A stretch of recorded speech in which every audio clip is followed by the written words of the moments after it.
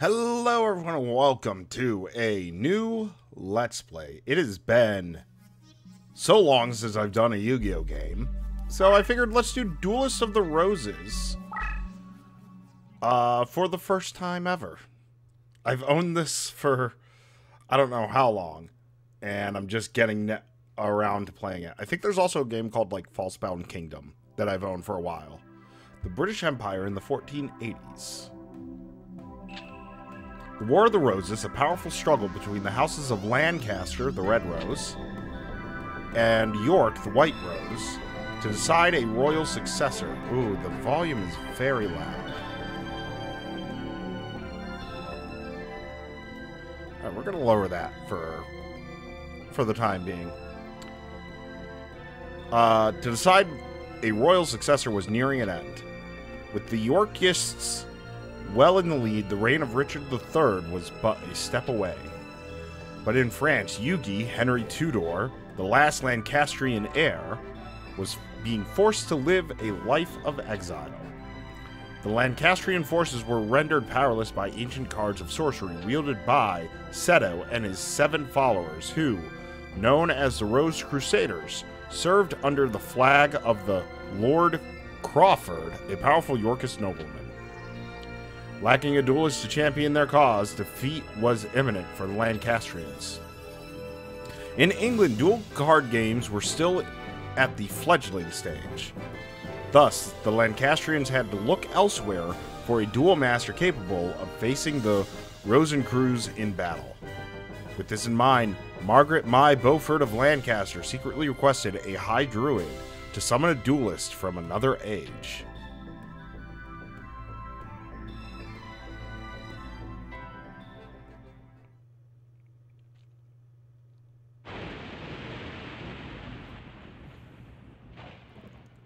Oh, we're at Stonehenge. Oh. Summoned from the mystical circle of red and white roses, the one capable of harnessing pure power. There was truth to the legend of the Rose Duelist. Lady Margaret, I did it. Now we have the means for defeating the evil forces of Rosencrews. Oh, my apologies. In my excitement, I'd forgotten I was in the presence of the Rose Duelist. Allow me to introduce myself. I am Simon McMorman, the High Druid and servant of Lancaster. May I be so bold as to ask the name by which the Rose Duelist would like to be known? Alright. R-Y-A-N.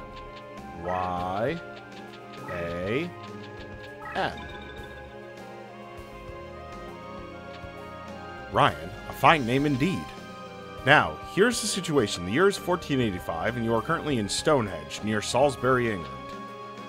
The British Empire is in turmoil, with the House of Lancaster's rightful claim to the throne being challenged by the Yorkish usurpers. The power struggle is referred to as the War of the Roses, a name based on the badges used by both sides. A red rose for the Lancastrians and a white rose for the Yorkists. Right now, our kingdom is threatened by the Yorkists and their wrongful claim to the throne. All because the Yorkists enjoy the support of the Rose Crusaders and their sorcerous white rose cards. Using our red rose cards, we summoned you, Ryan, to this day and age. We hope that your dueling experience would defeat the Rose Crusaders and lead us to victory. You will help us? Of course you will. Foolish of me to even doubt where your loyalties lie. Rumor has it only the legendary Rose Duelist stands a chance against the power of Rosencrews. We appreciate any help you can provide against them. Before I forget, I should warn you that the rules to dueling differ here than those of your age. Ooh, I'm gonna need a tutorial. Here in England, dueling is governed by what is known as the perfect rule. In addition to several minor distinctions, there are 2 major differences. One is the existence of movement or positioning. The other is the deck leader concept. Okay, so movement and positioning would make me think it's more of a tactical thing, similar to Capsule Monster. Deck leader, I have no idea. These are 2 aspects of dueling that were lost in the process when the ancient sport of duel monsters was adapted to card form. The perfect rule represents these lost rules that were miraculously revived here in England. Perhaps a practice duel will serve better than an explanation, shall we? Yes, play a practice duel, please.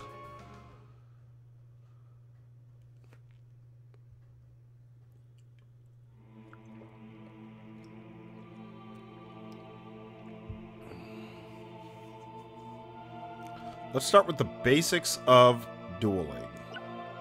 First, let me show you how to summon a monster. To bring a monster into play, you must summon it from your hand to the field. Now, let's draw a card from your deck.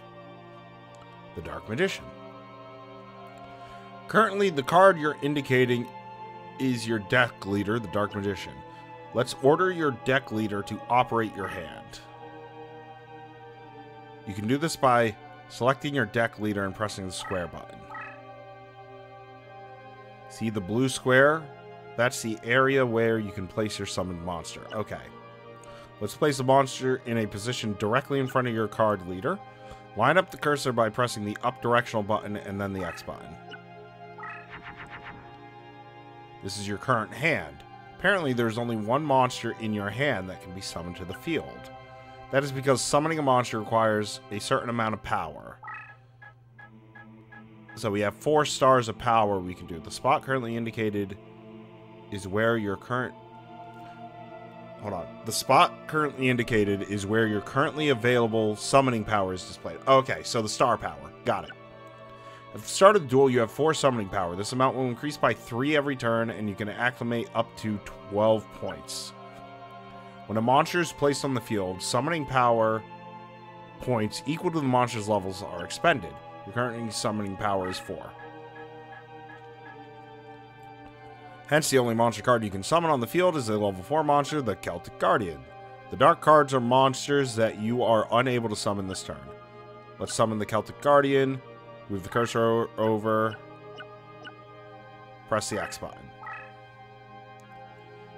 At this point, if you wish to cancel your selection, you can press circle. To enter your selection, press the X button again. Okay. Now summon the Celtic Guardian, the card is ready for battle. Now, let's attack your opponent with the Celtic Guardian. To control a monster on the field, you must first activate the card you wish to move.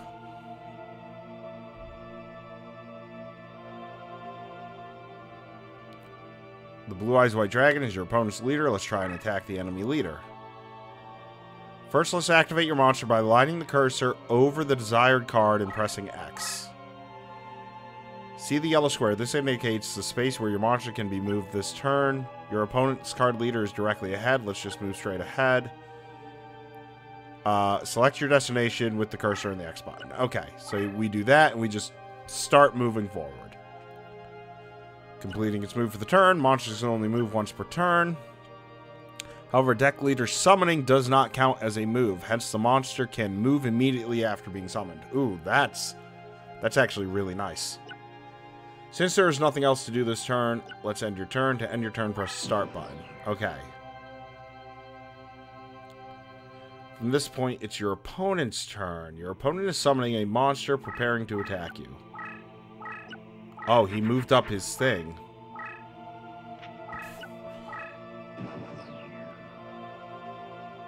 Now it's your turn. There is an enemy monster heading your way. Let's use the Celtic Guardian to eliminate the threat.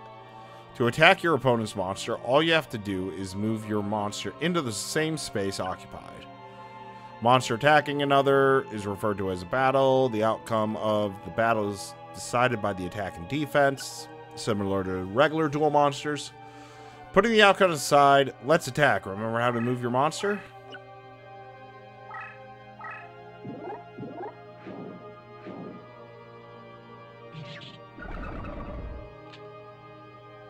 Alright.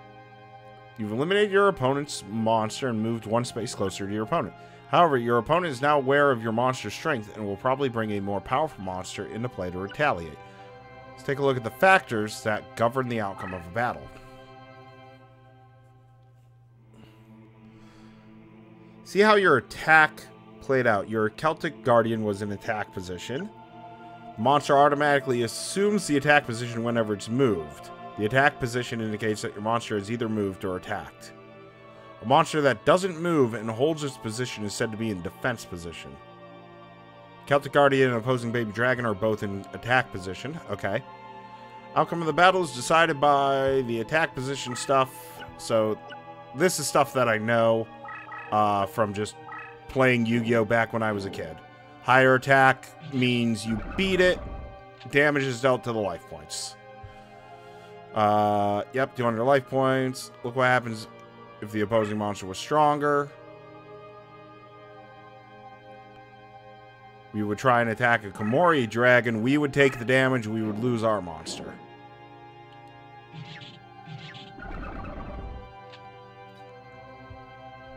Yep.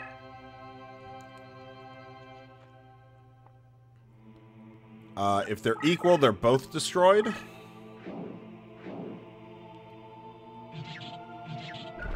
Yep. Okay. That stays the same.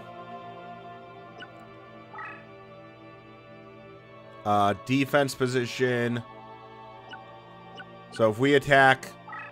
Yeah, the hard armor has less defense than we have attack, so we just destroy their monster, but no damage is dealt. Okay, so everything so far is similar to regular Yu-Gi-Oh! Aquamador, so our monster won't be destroyed, but we'll take 600. Yep. And then if it's the same, I don't remember if it's the same. I think it's still destroyed. No, they bounce off each other. Okay.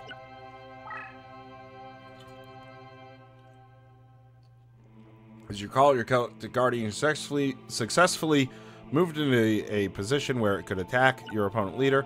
Your opponent's leader is unsupported and defenseless, leaving it open for a direct attack. A direct attack is an ideal opportunity to inflict major damage to your opponent. Attacking a leader will result in inflicting life point damage equivalent to the monster's attack. Let's try a direct attack. The procedure is the same as just attacking a monster. Okay. Yeah, that works. It is important to avoid direct attacks as much as possible. You should act immediately whenever an enemy monster is approaching your leader. Currently, you're winning. However, your opponent may retaliate. With this in mind, summon a monster with high defense points. Let's use this monster to protect the front of your leader. Since it has high defense, place it in defense position. To set a monster in a defense position, follow the same steps as movement and set the cursor in front of you. Press the L and R1 buttons to toggle between attack and defense. Ah, okay. Be careful that you don't move the monster to its destination space, as it will automatically set the monster in attack. Okay. Note that a monster card summoned on the field, initially placed face down, and is hidden from your opponent's view. Card will be flipped up whenever it attacks or is attacked by the enemy. You may also manually flip up stuff. If you do, select L2, R2 to flip it face up. Okay. Once you have the card in the desired position, press the X button. However, you should note that a face-up card cannot be returned to the face-down position. That's why you should be very careful when you manually turn a card face-up. Okay. Your opponent has summoned a powerful Kaiser Dragon, a powerful Dragon-type monster. You don't have a monster that's strong enough to withstand an attack from this. Fortunately, you have a magic card on the... When did we get a magic card? On the field that's capable of stopping the attack of Dragon-type monsters. Well, that's supposed to be a trap card, but okay. In fact, the magic card is capable of preventing the movement of all Dragon-type monsters on the field. Let's use the magic to stop the opposition and focus on continuing our attack against the opponent's leader. You can trigger a magic card by flipping it face up and completing its move. Flip the card face up in a manner described earlier. The control inputs are the same for magic as they are for monster. Okay.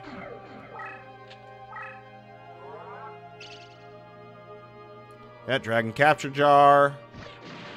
Spellbound.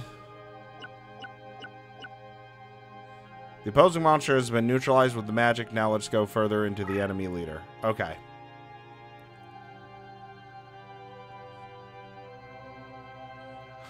A duel can go either way. At times, you may find yourself cornered by a cunning opponent. There will be occasions where there's nothing you can do except defeat, and go for a rematch. You may surrender by pressing the select button. But don't give up too quickly. Well-played card could easily turn the tide of battle in your favor. Okay, so everything seems normal compared to, like, how I played Yu-Gi-Oh! As a kid. Let's take a look at how a duel is settled. There are 4 individual conditions for deciding the outcome of a duel. One condition is reduce life points to 0. Yep. Easy peasy. Your Celtic Guardian is about to execute a direct attack on your opponent's leader. Since your opponent only has a life point total of 1,000, we would win. Alright. So that makes sense.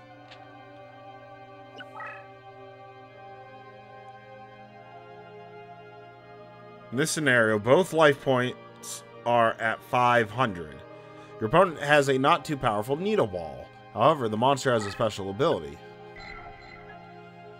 When this monster is eliminated in battle, it automatically inflicts 500 points of damage to an opponent's life points. Strength-wise, the Celtic Guardian is far stronger than Needle Ball. Now let's take a look at what happens when you attack the monster.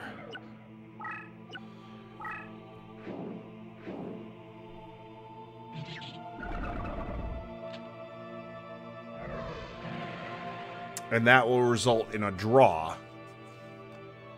Yep. In this matter, the outcome of the duel is decided after all the triggered effects have taken into account. Be careful you don't get dragged into a draw when you have a good chance of winning a match. Okay. Another condition that decides the outcome is occupation of summon areas. The areas indicated in blue where you attempt to summon a monster are summon areas.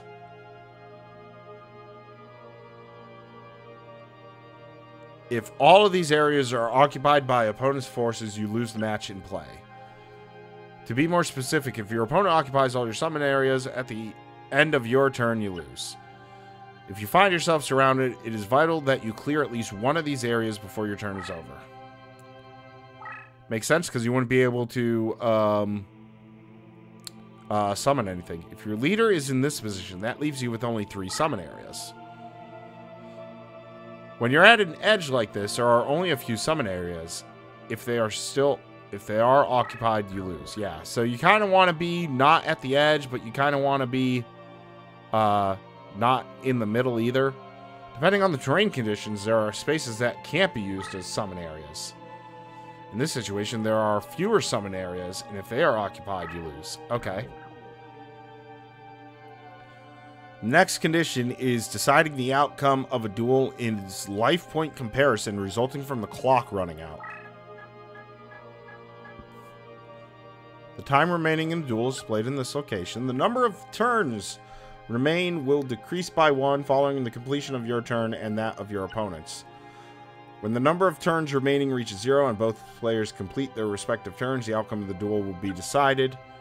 The player with the higher life points is declared the winner. Hence, maintaining a lead is a key strategy for a smart duelist. Okay. I don't know if that's similar to how, like, competitive Yu-Gi-Oh! Does it. If, you know, by the end of, like, the round, the higher life point wins. Because I know for Magic, they don't care what your life total is. If you don't finish by time around, it's a draw. The final condition is unleashing Yugioh the Forbidden One. Yeah. Okay. I know all about Yugioh the Forbidden One. Yep, Yugioh is the leader. Summon the limbs in the surrounding areas. Flip over to attack. When you enter into your turn without any spells or controls preventing you from executing a normal turn, Yugioh will be freed, and your opponents will face defeat at the hands of this awesome creature.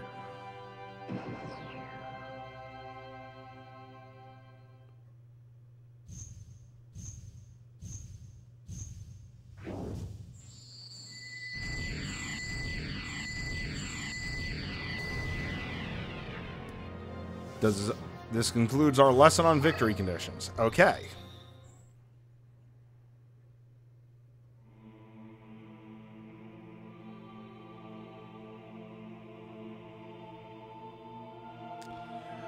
Oh my goodness, the tutorial is longer than I thought.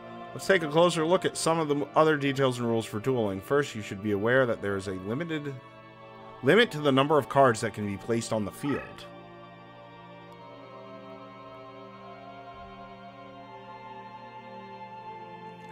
Here is a situation in which several monsters have been summoned to the field. This display shows how many monsters you have on the field at this moment. Each duelist can only place 5 monsters. Okay, that's similar. Any attempt to summon a monster that exceeds the aforementioned limit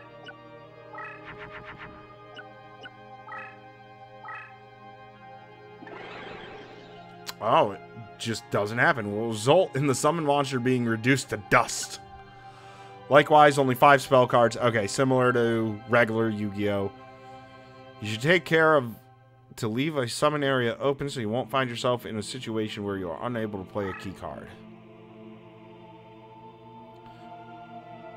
Talk about the consumption and recovery of summoning power points. Summon power require a monster. Each duelist has 4.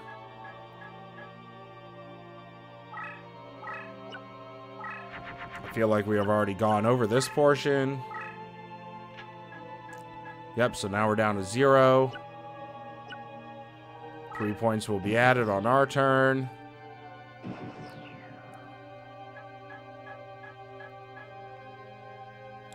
Points that are not expended will continue to accumulate. So we could pass the turn a couple times to get up to 12. However, you will not be able to accumulate over 12, even in situations where the additions of points would exceed 12, you will not gain beyond that amount.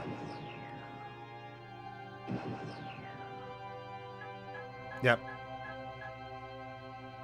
Some monster spell cards can significantly help or hinder recovery of summoning power points. Use these to your best advantage. Okay.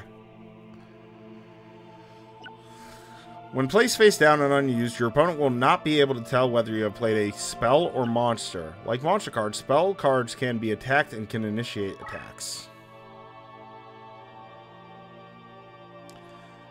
The face-up monster card is yours. Your opponent has a spell card. When the spell card is attacked by a monster, it is easily destroyed.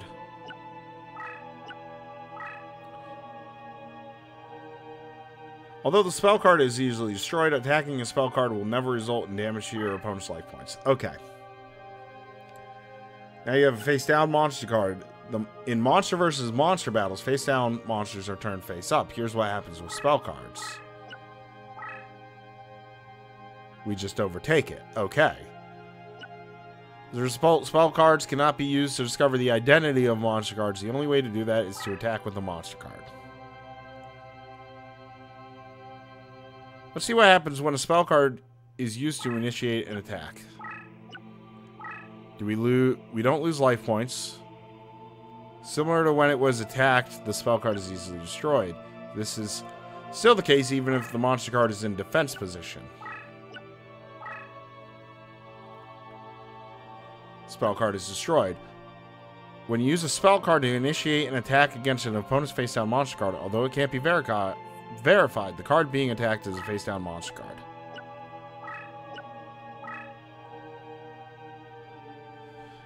Previous case with the monster card being attacked, the monster card remains face down. You should always remember that although spell cards are capable of powerful magic, they can be easily destroyed. Yeah, move it carefully, keep it away from others so that we can, use them. When your spell card attacks an opponent's spell cards. First, let's see what happens when you attack a spell card with an opponent's face down. Yeah, so we have a face down, we attack the spell card, we overtake. Spell card cannot turn an opposing spell card face up in battle. Okay. But if we're face up, do we win? We do.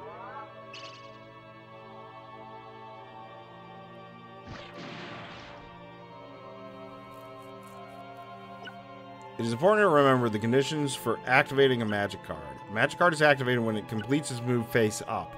However, regardless of whether a battle occurs, the magic card is activated since it completed its move face up.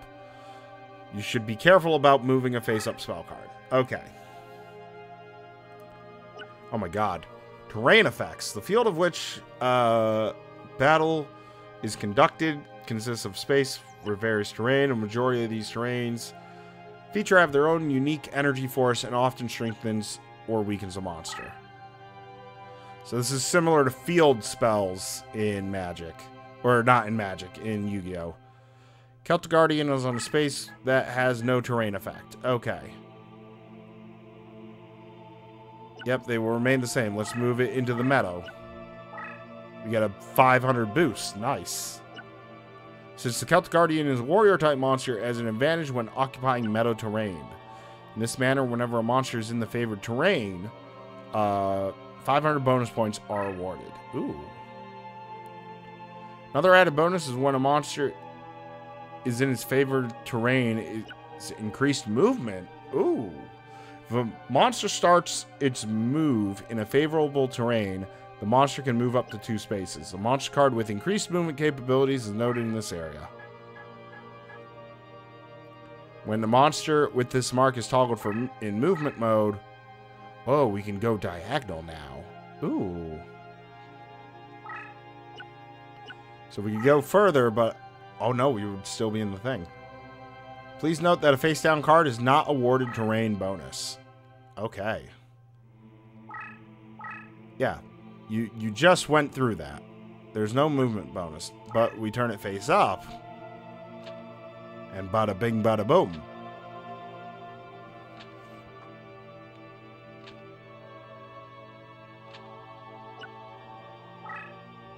Okay. I think that was similar to Capsule Monsters as well. Dark terrain space. That's a fairy-type monster, which is not suited for dark terrain. The attack and defense will be reduced if we move into there, huh? Yeah, minus 500. But I assume we can still move. Let's talk about terrain with special features. First of all, there's the Labyrinth terrain. Extremely powerful obstruction and cannot be entered by most monster and spell cards, nor by a leader card. A labyrinth space cannot function as a summoning area. A card that has entered the labyrinth space by means of effects such as teleportation can easily exit the space and enter adjacent spaces. You can also initiate an attack against a monster located in the labyrinth space. Wall Shadow has the ability to freely enter and exit the labyrinth space. It is currently located in the labyrinth space. Flame Swordsman has an attack capability that exceeds Firewall or Wall Shadow. What happens when the Flame Swordsman attacks the monster located in the labyrinth space?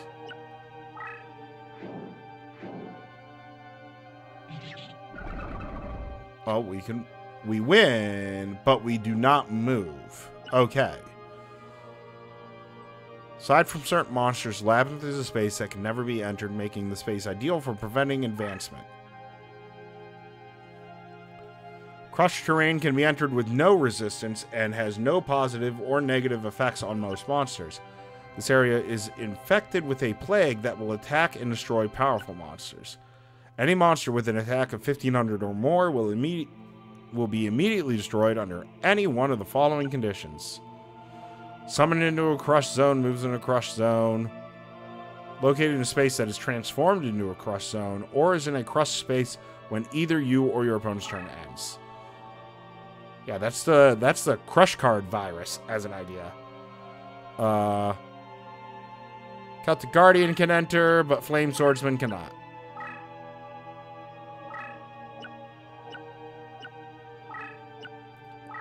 Well, Flame Swordsman can, but we end our turn and Flame Swordsman dies. There's no restrictions to exiting the crushed space and entering an adjacent space. In short, if you find a monster has moved into a crushed space by means of such as teleportation, you can avoid destruction by immediately moving out of the space. Crushed space is activated by the attack level. A leader which doesn't have an attack or a spell can move normally into the space. Okay. There's so much tutorial. We are 32 minutes in, and we're still in tutorial. Mark of a good duelist is how well he or she can use terrain to the advantage. Okay. Condition by which a card is unusable, unable to move as a result of spell or other means. When a card is spellbound, it cannot be moved, flipped, or repositioned for attack or defense. Spellbound, I'm assuming the 1 means for like 1 turn.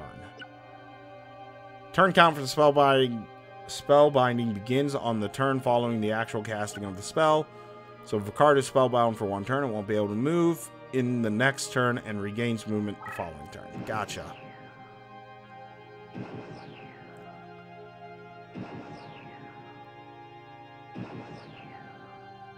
Okay, so now we're no longer spellbound.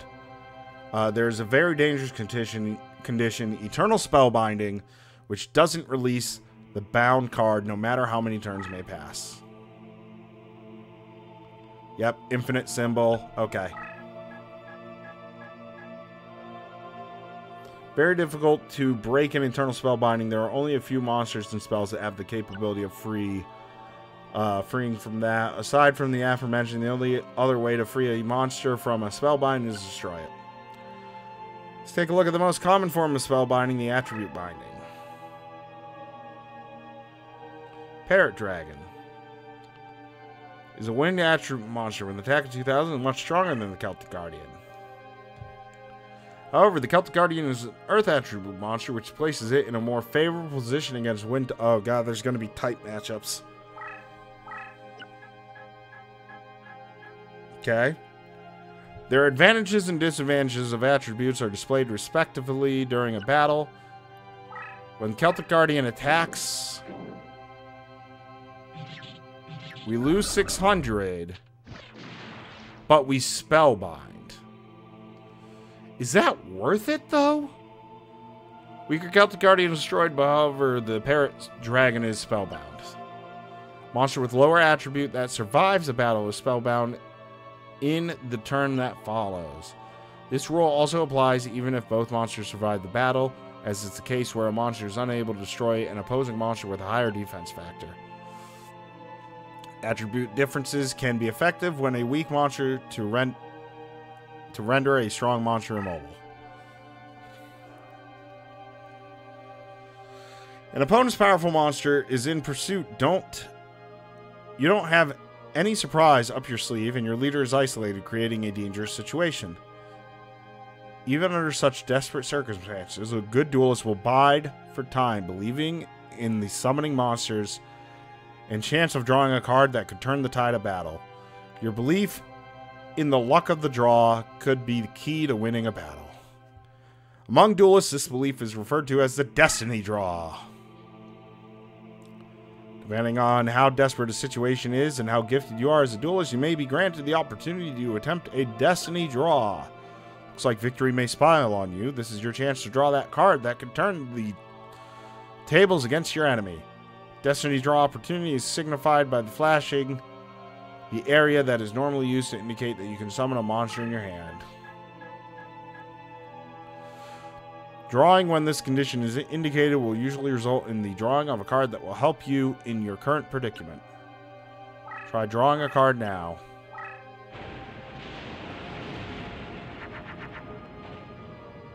Take a look at the last card that you drew on the far right. It should be a card that will bail you out of the current situation. Use this card that will help you overcome a desperate situation. However, you should remember that a destiny draw depends on luck and only occurs once in a duel. When it might happen is anyone's guess. All you can hope for is that Lady Luck smiles on you when you need it the most. And that won't happen if your hand already consists of 5 cards. If that is the case, all you need to do is reduce your hand in the following turn in hopes that it triggers a destiny draw. Of course, if your deck is low on cards, there will be no destiny draw. Luck is an important element to victory. Even the best duelist could lose without the aid of Lady Luck.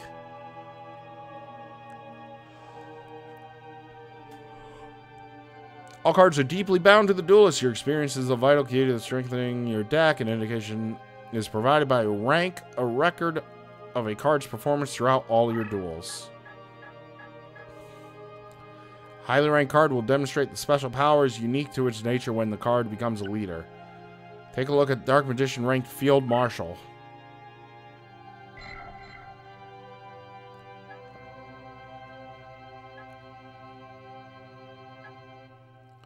At this rank, the card's special powers are extend support range, increase strength for same type friendlies, and weaken specific enemy type. Take a look at the opponent's leader. Oh my goodness.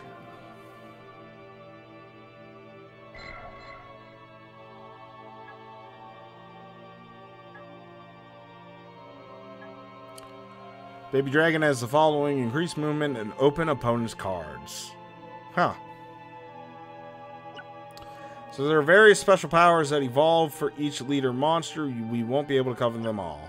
To understand the concept, let's take a look at Baby Dragon. This is the best way to learn about special powers of a card is to raise your own leader and watch it evolve through the course of battle.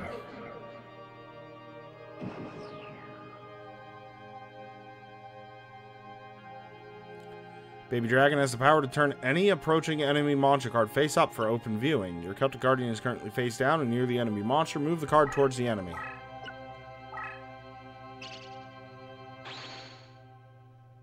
Your Celtic Guardian is automatically turned face up, revealing its identity to your opponent. The effect will also flip a face down spell card to the face up position. This is just a simple sample of one of the special powers that a leader has. To find out more, you will simply have to raise your own leader and watch the cards evolve as you duel.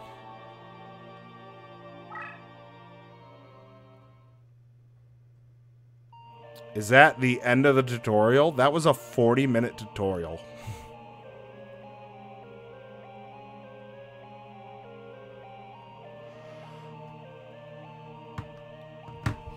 Alright. This is going to be part 0. I'm going to release part 1 on the same day. So, you're going to see this, then you're going to be able to actually see, you know, hopefully actual gameplay come about. So, thank you for watching. I appreciate it, and I'll see you in a couple of minutes for part 1.